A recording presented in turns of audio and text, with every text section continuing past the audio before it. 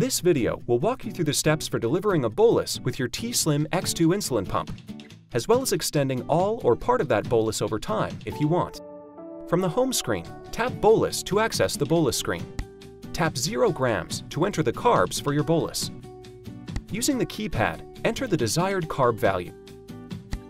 Be sure grams is displayed above the keypad for food boluses. Tap the blue checkmark icon to continue. Please note that if you have an active continuous glucose monitoring session, your glucose value might be auto-populated. However, if there is no auto-population of your glucose value, simply tap Add BG to enter your blood glucose. Use the keypad to enter your glucose value. Be sure millimoles per liter is displayed above the keypad when entering BG values.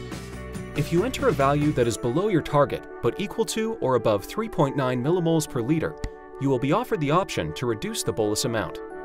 To accept that reduction, tap the blue checkmark icon. Otherwise, tap the X icon.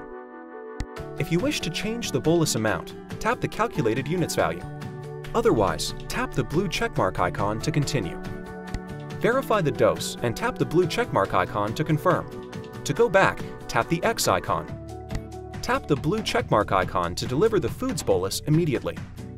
To deliver a portion of the food bolus over time, tap the toggle next to Extended to activate that feature.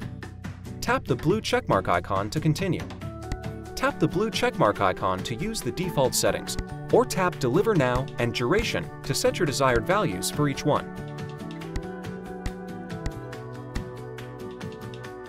Tap the blue checkmark icon to continue. Tap the blue checkmark icon to confirm. The delivery screen will confirm how much insulin will be delivered up front, how much will be delivered over time, and the delivery duration. Tap the blue checkmark icon to start the bolus. The bolus initiated screen will appear to confirm delivery has started. To cancel the undelivered portion of the bolus, tap the white X icon in the red square next to bolus on the home screen, then tap to confirm the canceled bolus. We hope you found this video helpful.